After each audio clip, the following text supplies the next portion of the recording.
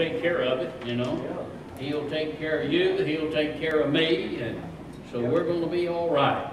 We're going to be okay. And man, it is Memorial Day weekend, and Memorial Day is that time we set aside to remember and to honor those that gave their life for our country.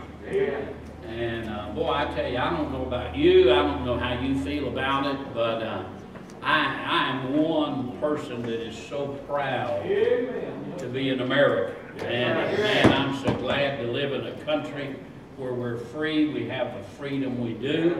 And I realize that freedom did not come cheap. I would encourage you, if you have never done so, I know some of you, the word read makes you cringe, but I'd encourage you sometime to go and pick up a book, or a few maybe, that have been written by those who served and those who fought for our country. And because all of them will tell you experiences where their friends did not survive. And boy, the blood that was shed, the lives that were given, so we could have the freedom that we have today. Let's never get to where we take it for granted, all right? Let's not get to where we just say, well, you know, so be it. Boy, it was bought at a great price. And by the way, it may take some more blood to keep our freedom, all right? And I hope that, you know, we'll be the kind of people that I'd rather die fighting for freedom than live a slave. I really would. And so I believe in those freedoms. I thank God for the Bill of Rights. Our government is not there to tell us what to do. It's there to do what we tell it to do. And if you don't vote, you should. If you're not registered to vote, then register and vote. And if you don't know how to vote, I'll help you, okay? And listen, I want you to vote even if you vote for somebody I think is a nincompoop, all right? I still think you ought to vote, all right? And God's people ought to do that. But thank God for the freedom we have, you know? Boy, what a blessing it is to be in a country where we're free. We're free. It's caused me to cringe the last several weeks to be willing to do some of the things we've been asked to do, all right?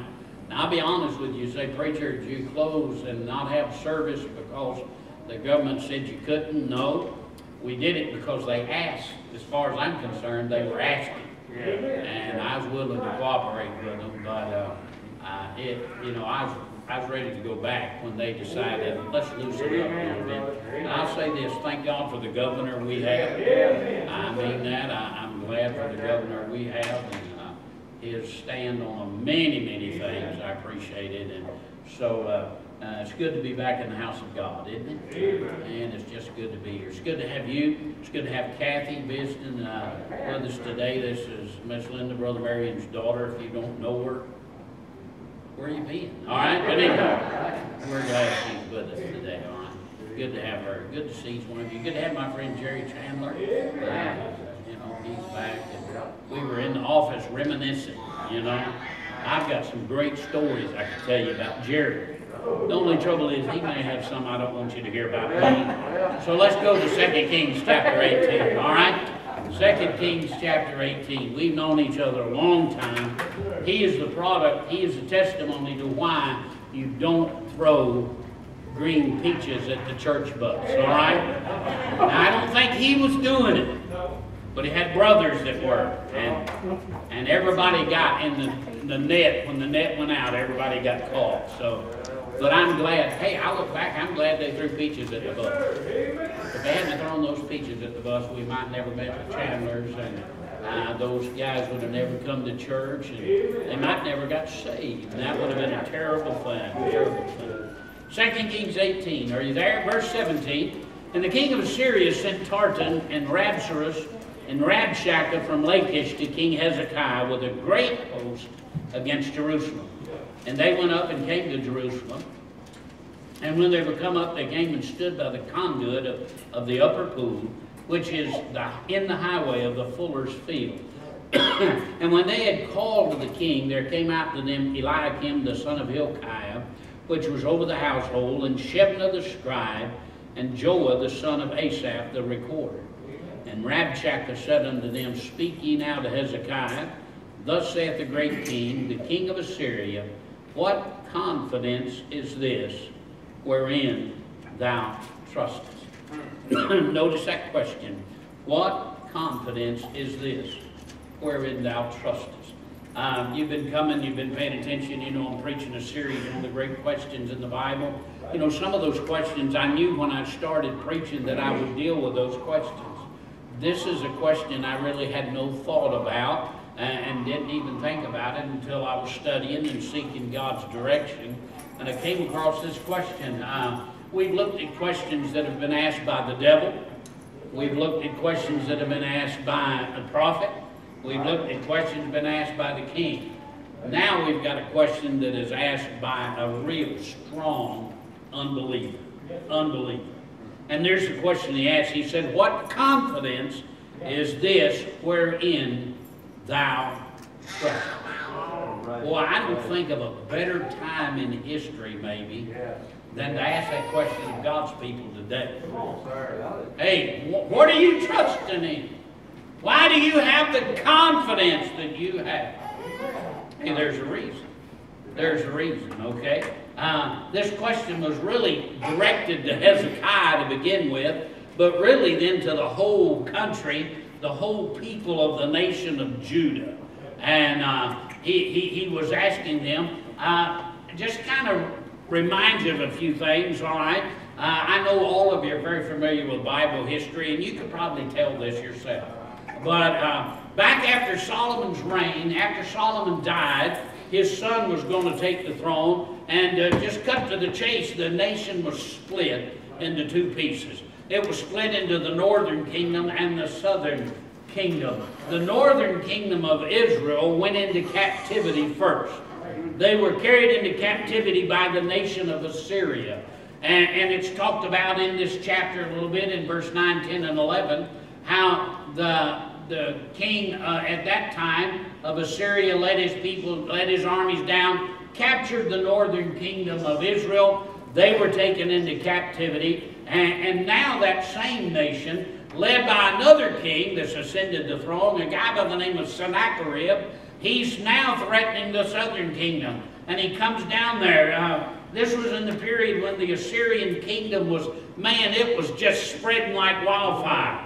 All directions, they were vicious, they were heartless, they were very cruel people. I mean, extremely cruel people. And here's Sennacherib. He sent 3 emissaries, and the Bible names them for us, Tartan, Rabsaris, and Rabshakeh. Aren't you glad your mama didn't name you that? All right? But that was their names. And they came up, his emissaries. They came with a message for Hezekiah. And it seems like maybe Rabshakeh was the spokesman for the group. And when I read this question and read this chapter, well, I believe I can hear the arrogance. Yes, sir. Yeah. The arrogance, the sarcasm, and even the derision coming out of the mouth of Rabshakeh when he asked this question, aimed at Hezekiah, aimed at the people of God. And it was, you know, just an insulting kind of thing, was who or what are you trusting to deliver you from the great king and the nation of Assyria? Look down, if you will, the same chapter, verse 33. Verse 33, Have any of the gods of the nations delivered at all his land out of the hand of the king of Syria? Where are the gods of Hamath and Arpad? Where are the gods of Sepharvaim, Hena, and Ivah? Have they delivered Samaria out of mine hand? Who are they among all the gods of the countries that have delivered their country out of mine hand, that the Lord should deliver Jerusalem out of mine hand? Oh my. What a sarcastic, impudent punk, all right? Coming out this way. And he said to him, you know, hey, who do you think's going to deliver you? All the other gods, they did no good for their nation. They didn't help it. And his message was basically, you come, you surrender now, and we'll leave you alone until we're ready, and then we'll transport you, and we'll put you in another place, but you'll still be better off, or you can die right here. Right. That was basically what it is. Hey, it was put up or shut up time, all right? Amen. Now, I look at this question and I think about the day of uncertainty in which we live. Right. The day of pessimism. The day where a lot of people question God's people. Yeah. Right. And, you know, they would come and say, just where do you place your confidence? What is it that makes you have the attitude that you have? And what is it or who is it that you're trusting in today? Now, I ask that question, and hey, where are we? We're in the church building. Well, who's going to stand up and say anything but, oh, I'm trusting God? But wait a minute. I know you can say that. But how's your life display that? Right. It's one thing to say it. It's another thing for your life, your actions, if you will, to back up that statement. Because I've run across a lot of things that people are willing to trust in and to put their confidence in more than they put it in God. A multitude, for instance, of people put their trust in themselves. Right. Put their trust in themselves. Multitude of people do. You said, oh, preacher, now wait a minute, before you get to backpedaling and say, not me, not me. Just who is it that made out your plans for life?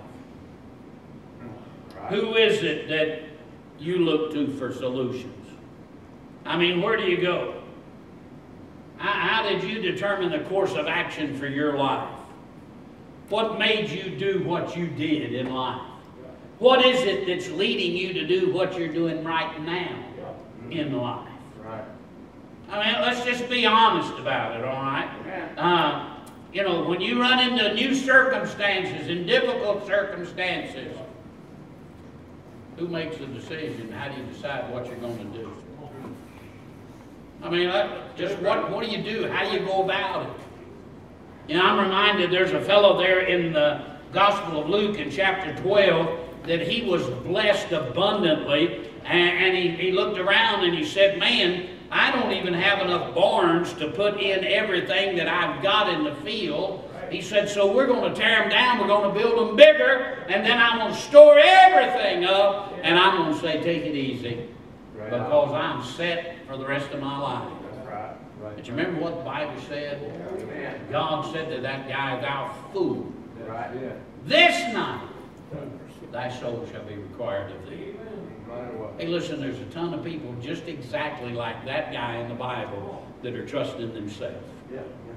Hey, it's what I can do. It's my strength. It's my uncanny ability. It's my great wisdom. And I'm counting on it to get me through. A lot of people doing that. On the other hand, there's a lot of people today that are looking to wealth, looking to riches to get them through in life. You said, oh, no, no, no. Really? Not you, huh? Have you ever played the lottery? Now would not be the time to stand up and testify yes, all right? Yeah, right. This is one of those questions that'd be better if you just sit on a little bit. Think about it. Hey, multitudes of people playing the lottery. Why? Why would you do that? Trying to get rich. Why would you go into a place of business like Racetrack down here where my brother buys his ticket? I'm just kidding. Why would you go into a place like Racetrack down there and lay down your money for a card right here and you say, man, I hope this is a winning one. Right. I hope I picked the right numbers. Right. Why would you pay good money for a piece of paper? Right. Yeah. Listen, if you got, how much it costs to play the lottery? All right, I'm not going to ask you because you're going to sit there in silence and go, I wouldn't know. All right? I know there's some games that you can play for $2, some you can play for $5, and let's assume it's a $2 one, okay? If you've got $2 you want to give for a piece of paper, I got a lot of pieces of paper, just come by my house, would you? All right? I'll sell you some paper for $2 a piece, all right? Be glad to do that. And by the way, your chances will be about the same. You say, well, we don't even have any numbers on it. Won't be entered. Chances are about the same. You'll win, okay? And why do people go do that? Because they think, I win it. Take care of all my problems. Right. That would take care of my problem. I'm trusting in that money. Now, some people, you're not playing the lottery, but there's a lot of folks in this whole world, they're building up a stockpile for retirement. And the idea is, man, I'm storing it away, maybe working 2 jobs, and I'm doing everything I can. I'll never forget knocking on the door of a fellow right down here in the apartment complex where my wife and I's first place we ever lived after we got married. And we rented an apartment down there for about a year. I'll never forget knocking on the door down there, and this young guy comes out, and he looks me in the eye, and he said, man, I can't come to church. I'm working. I got 3 jobs. I'm getting everything going because I'm going to retire early. Because he thinks money's the answer. I'm trusting wealth. Right. I'm trusting wealth. A lot of people are. Well, what does the Bible say?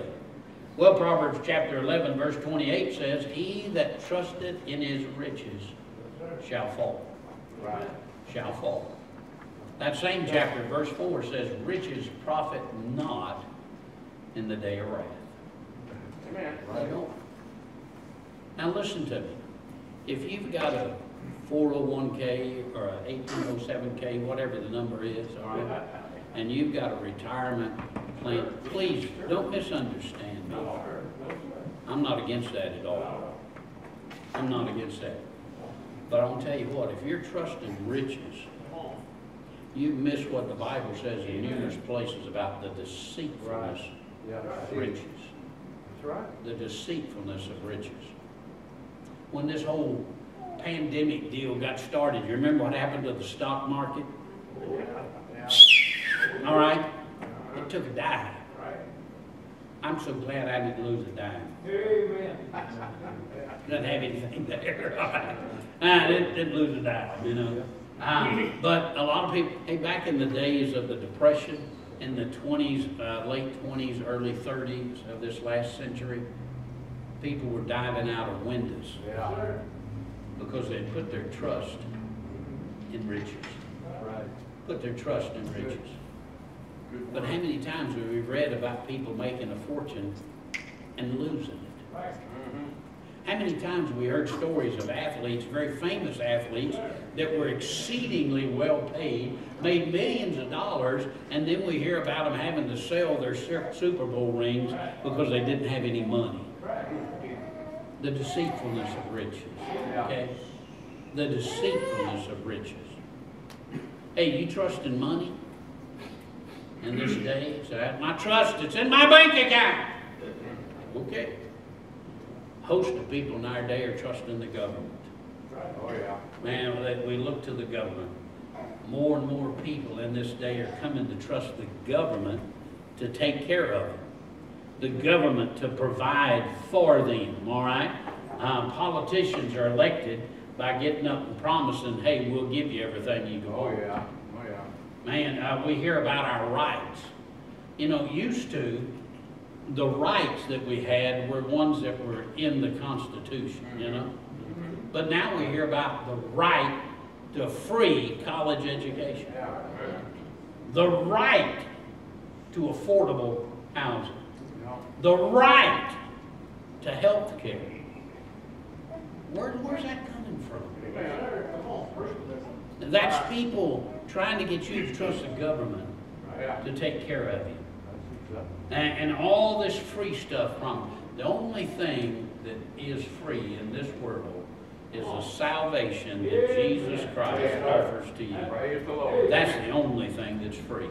Everything else has a price tag. Now, if you don't pay it, somebody else has to. Somebody else has to. Because it's got a price tag. That stuff that you have, that stuff that you get does not just appear. Somebody labored to make it. Some farmer somewhere worked to grow it. Yeah. Some rancher produced it. I'm telling you, it's not free. This whole idea of looking to government was never to be trusted. Now, this is not a political speech, but I want you to pay attention, okay? I want to tell you straight out, don't trust government. Amen. Government is to be watched carefully. Amen. That's why years ago a fellow said, eternal vigilance is the price of liberty. You got to keep an eye on it. So, preacher, why are you so down on government? It's not government. It's because government's operated by people. Amen. And you get the wrong person too much power, and they want more. You got to watch them. You got to keep an eye on them. Yeah. You can't trust them. Why? They're people. Yeah. Right. Give them too much power, get into problems. They'll get into problems. And you said, you got any names? I'm not talking about names, just in general. Right. Right. It's the work of men. It's the work of men. God never instituted government to take care of it. No. That's right. Now, God did institute government. Sure. It's in the Bible. Right. But government was never instituted for you and I to depend on government and for our trust and our confidence to be in the government, not on your life. Let's go back there. Would you think with me again, Hezekiah? About Hezekiah being asked this question in 2 Kings chapter 18. What confidence is this wherein thou trustest? How about you, Hezekiah? Where is it? Yeah. Where is it? I'm going to tell you something. I don't believe Hezekiah was trusting in any of the ones we mentioned. I don't believe he was trusting in himself. No, I don't believe he was. He did have a certain amount of wealth. He was the king. Sure.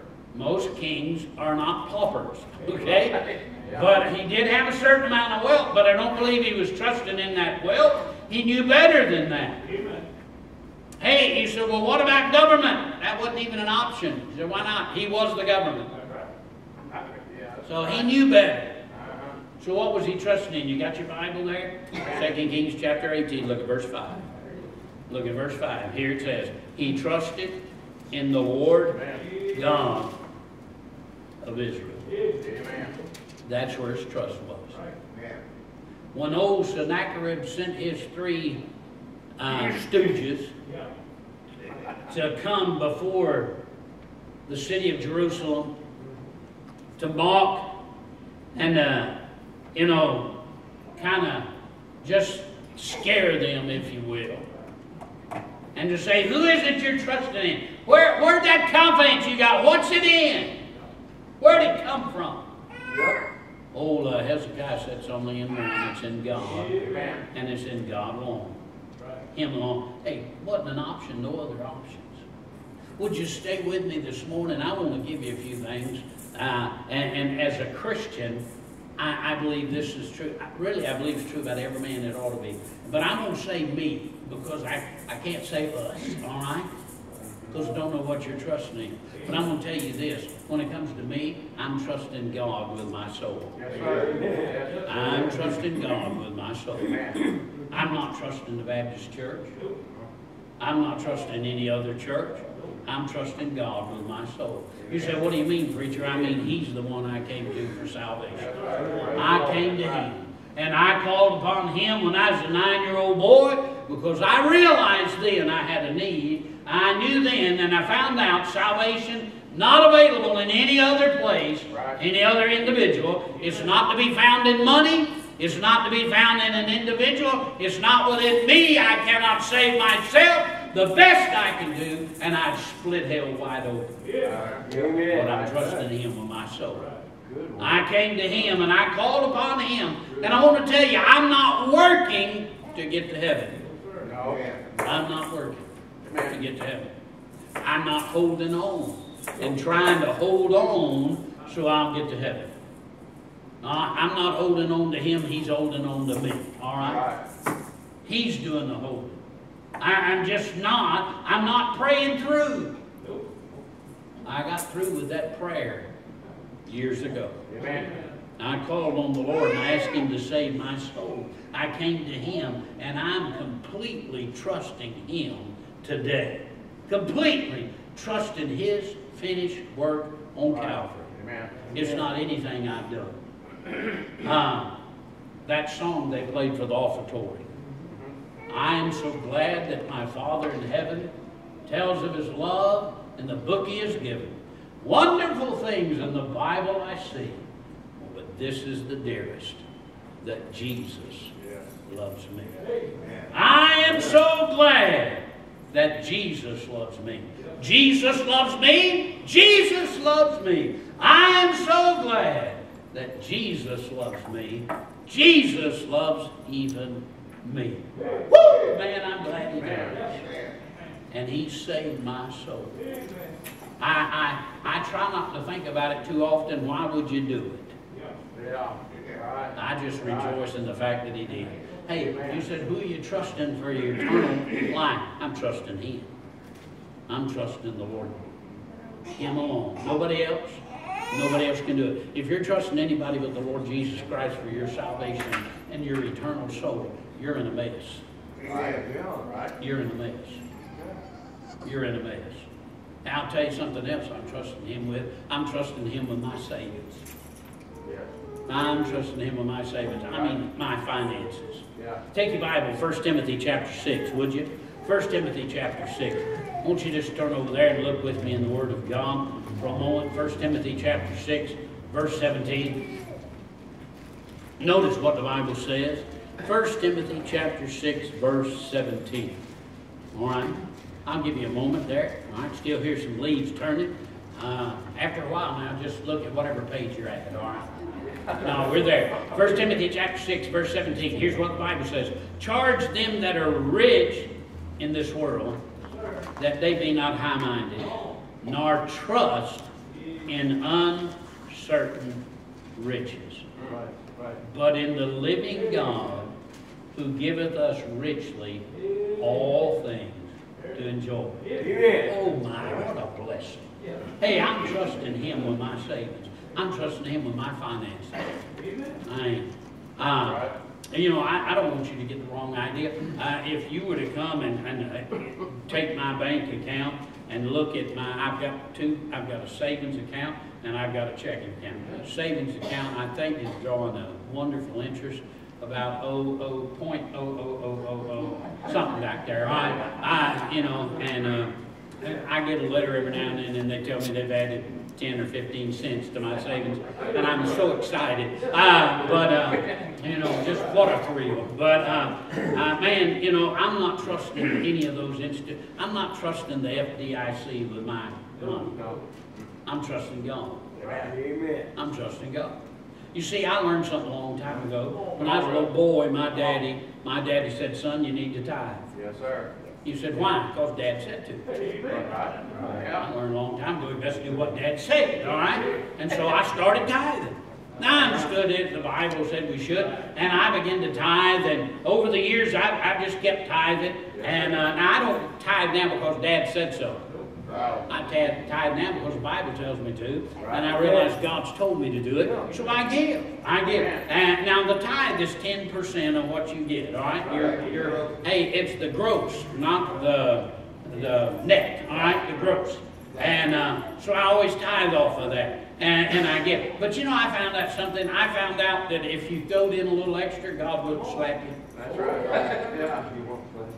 I found out if you put in a little extra above that tithe. You know, first time I did it, I looked. No, I didn't. I knew it would be all right. But I found out you can give above the tithe. You don't just have to figure it out to the penny, you know. There it is. I found out you can put extra in there. I found out later on it's okay to give the missions. So I started giving the missions, and man, we had the mission conference years ago, and I began to pray and said, "Lord, what do you want me to give?" And I'd give, and the next year I'd pray, "Lord, you want me to increase it?" And I'd increase it, and boy, God's been good to me. And you know what I found out? I found out I can trust Him with my finances. You can look at me and tell He ain't going hungry. Hey, I've got clothes to wear. We got 2 vehicles. Right. Now, one of them is me and the bank. We got a partnership going there. But, you know, but we got those 2 vehicles. I live in a house, got a roof over my head. Man, You know what I found out? I can trust Him with my finances. Yes, sir. I can trust Him with my finances. If the whole thing collapses, the whole financial world folds up, my greatest investment is safe. Amen. Because I have been investing in the bank of heaven for Amen. years. Yes, sir. That's right. And you know what? I've been drawing interest on that. Yeah. You got your Bible open there? 1 Timothy still? Would you look there in verse 17? He said, not to trust in uncertain riches, but in the living God, who giveth miserly to those who... Oh, no. He said He giveth us richly. Yeah. But notice the next two words. All things. All things. Why? Just learn to trust Him with your savings. Just learn to trust Him with your finances, all right? Now, wait a minute. I'm going to say it again. I'm not standing here saying to you, if you got any money left over, you give every dime of it to God. No. I'm not saying to you it's a wicked sin for you to have a retirement account. It's not. That's fine. Nothing wrong with that. But I'm going to tell you what, if you're trusting that instead of God with your finances, you're making a mistake. You're making a mistake. Good. Oh, man. I learned a long time ago I could trust Him with my soul. I learned I could trust Him with my savings. I learned I could trust Him with my sustenance. You say, what do you mean by that? Matthew chapter 25, all right? Matthew chapter 25. We're not in a hurry, right? Because you don't need to worry about getting in line because you have to stand so far apart. Look if will, Matthew chapter 6, all right? Matthew chapter 6. Matthew chapter 6, look at verse 25, would you? Matthew chapter 6, verse 25. I'm going to read several verses. Therefore I say unto you, take no thought for your life, what ye shall eat or what ye shall drink, nor yet for your body what ye shall put on. Is not the life more than meat, and the body than raiment? Behold the fowls of the air, for they sow not, neither do they reap, nor gather into barns, yet your heavenly Father feedeth them. Are ye not much better than they? Which of you by taking thought can add 1 cubit unto his stature? And why take ye thought for raiment? Consider the lilies of the field, how they grow, they toil not, neither do they spin. And yet I say unto you that even Solomon in all his glory was not arrayed like one of these. Wherefore, if God so clothe the grass of the field, which today is and tomorrow is cast into the oven, shall He not much more clothe you, O ye of little faith? I'm reading those verses there. If God shall clothe the grass of the field, I'm thinking right now down in our school property, there's about 8 or 9 acres right out there in front of the building. And old Brother Dunbar, he went out there and mowed it. So help me, 2 days later, there was this stuff this high out there, but it had yellow blooms on it. God even makes the weeds look good, man. I mean, there's a carpet of yellow out there in the morning. And if God would do that, shall He not much more clothe you, O ye of little faith? Right. Look there again, verse 31. Therefore take no thought, saying, what shall we eat, or what shall we drink, or wherewithal shall we be clothed? For after all these things do the Gentiles seek, for your heavenly Father knoweth that ye have need of all these things. But seek ye first. Here's the key. Seek ye first the kingdom of God and His righteousness, and all these things shall be added unto you. Amen. Oh boy, if you just learn to seek God first, you'll find out you can trust Him with all your sustenance. He can take care of you. He can take care of you. There's a great old song. One of my favorite singers of all my lifetime was a guy named Jake Hess. And old Jake Hess would sing his song, God takes real good care of me. Love the song because there's so much truth in it. God will take real good care of you if you just trust Him to do it. Trust Him to do it. When we've got everybody in the world, we're trusting ourselves, we're trusting money, we're trusting the government. You're in the wrong place, all right? Trust God. They came down there to Hezekiah and they said, now Hezekiah, you got to understand, all these other nations, they trusted their God. We're the kid. And he said, now what are you trusting? Amen. Hezekiah said, I'm trusting God. I'm trusting God. Amen. By the way, we're not going to take time to do it, but you read the rest of the chapter, it turned out pretty good for Hezekiah. Sure did. Just turned out pretty good. Trust in God. Hey, we're to trust Him with our life. You know what I found out? He can provide my needs. He can provide my needs. Not only that, I'm going to say this. He's provided a lot of things that are just my wants. Right. They're not my needs. True. I've got a whole bunch of stuff Very good. that are not needs. Right. It's just wants. Yep. My kids, I've told them, when I die, y'all can have it all. They said, Dad, we don't want it. Well, you can do it in the dumpster then, all right? God's provided. God's provided. He'll provide my needs. You know what He saved my soul? He fights my battles. He fights my battles. If I'll get out of the way and just let Him take care of it, He'll fight my battles. One of these days, He's going to walk me down through that valley of the shadow of death. He's going to walk with me through that. And I'll tell you what, He's going to welcome me home to the mansion that He's got prepared for me. But can I say this to you? He's no respecter of persons. He won't do one thing for me. He won't do for you. He'll do it all. He's sustained me this far in life. And I'm going to tell you something. I'm figuring He's going to keep doing it. I'm not in a position to think He's going to quit. When this, I've said this before, I'm going to say it again.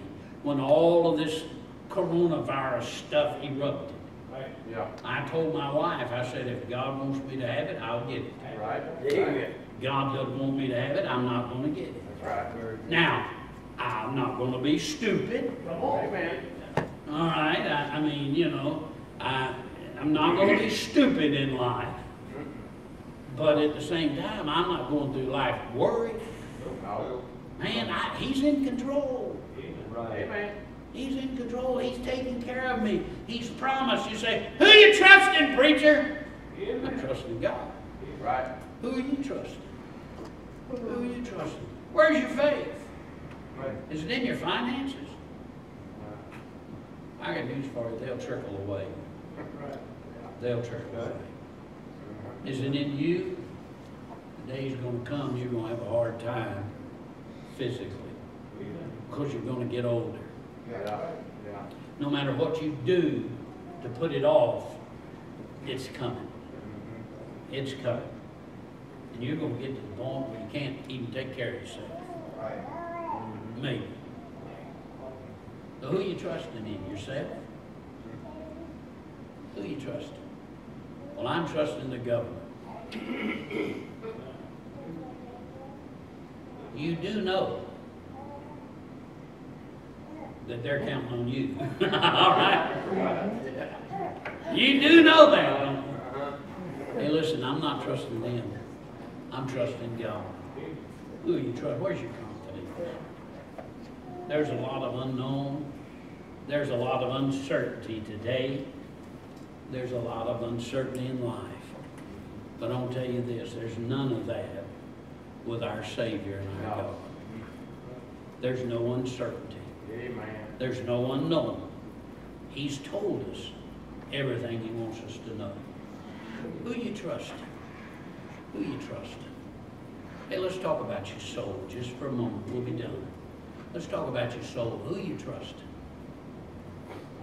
What about your soul? That's the only part of you that's going to last. All right? That body that I'm seeing, this body that you see, it's not the real me. The real me is 6'5", slim, trim, broad shouldered. And I'm shut down into this little body. The real me is inside looking out. Amen. It's a soul. It's me. It's a soul. Well, it's the only part of you that's going to last. That's right. The body's going to die. Your body's going to die. My body's going to die one of these days. But what about your soul? Amen. Where's it going? For the child of God, the Bible said to be absent from the body Yes, sir. Yes. is to be present with the Lord. Boom, just like that. It's a move. If the Lord doesn't come back One of these days I'm going to move. Yep. Yep. I'm going to move to, my home, my real home. Amen. Well, what about your soul? One or two places. It's either absent from the body, present with the Lord, or like the rich man, the Bible said he died, and in hell he lifted up his eyes, being in torments. Right. One or two places. One or two places. That's it. No other options. You'll die and be with the Lord, or you'll die and be in hell. Right. If you died today, where would it be? Right. Right. Where would you be? Right now, where would you be? You see, everybody sitting there counting on tomorrow. Yeah. Oh, yeah. That will do. Now, I brag on the Lord, but I don't boast about tomorrow too much. Yeah. God's good, but I don't know about tomorrow. Right. Right. True. What about you?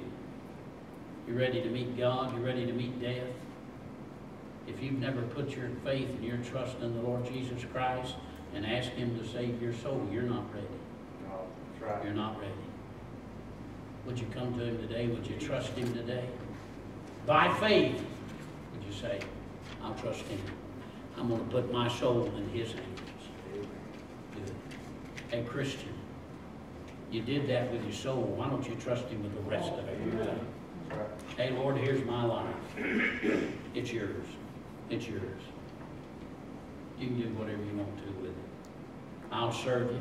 I'm going to put you first, and I'm counting on you to take care of me. I'm counting on that. I'm just going to serve you. How about it? Who you trusting today? Would you bow your heads? Close your eyes. Every head bowed, every eye closed this morning. Oh, my friend, listen to me. Where's your trust today? Where's your confidence? Is it in man? Is it in yourself? Trying to build up a nest egg, and someone put it there? Government, where is it? Oh, there's no better place to put your trust than in the God that sent His Son to pay our sin debt. Would you trust Him today? Would you trust Him today? Heavenly Father, Lord, I call upon you this morning. We need to hear from heaven. Lord, there's such a need. We get tempted to put our trust everywhere except in you. Lord, our faith gets weak sometimes. We begin to look around and think, maybe I need something more. Oh, but Lord, what we need is you. We need you today. We need our trust and our full faith to be in you. Our whole life, Lord, in your hands. We need to just seek you first and let you take care of everything else. Lord, I pray for those that are here this morning never trusted Christ as their Savior. They need to trust you today. Lord, I pray they'd do that. I pray they'd do that. Every head bowed, every eye closed this morning. I want to ask this question. Anybody here say, preacher, I've never trusted Christ as my Savior, but I know I need to. Would you pray for me? You'd slip your hand up and say, pray for me. I've never trusted the Lord, but I know I need to. Would you pray for me? Anybody, anywhere in the auditorium, would you pray for me? Lord, now you know the need. Move in lives, I pray in Jesus' name. Amen. Would you stand to your feet this morning? Our invitation is different in this day. We ask you to do this. If you need to pray, you just remain seated. And rather than coming to the altar, coming to the front, you remain seated. You do business with God right there where you are. If you're here this morning, you need to trust Christ. I just ask you to do this. I'll be back at the back, and when we dismiss, and I just ask you, if you would, to stop and say to me, preacher, I need to talk to you. I need to trust the Savior. And we'll have somebody, either myself or somebody, take the Bible and show you what you need to do. But Christian, you make a dreadful mistake when you don't learn to trust the Savior. You don't trust God with your life. As we sing, you need to pray. You just sit there and pray, would you, while we sing the invitation. Come on. God.